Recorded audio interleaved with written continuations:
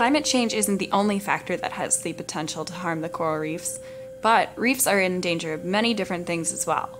For instance, pollution from all sorts, oil spills being one of the greatest, along with land runoff. Other threats to coral reefs are fishing with dynamite, coral mining, haphazard coastal development, or even overfishing. For example, Costa Rica's largest infrastructure project, the $992 million Moyne Port expansion on the northern Caribbean coast, cannot be good for the corals. All the construction and demolition waste will be dumped straight into the ocean. Not only that, every workers on the ship's fecal matters are directly deposited into the ocean as well.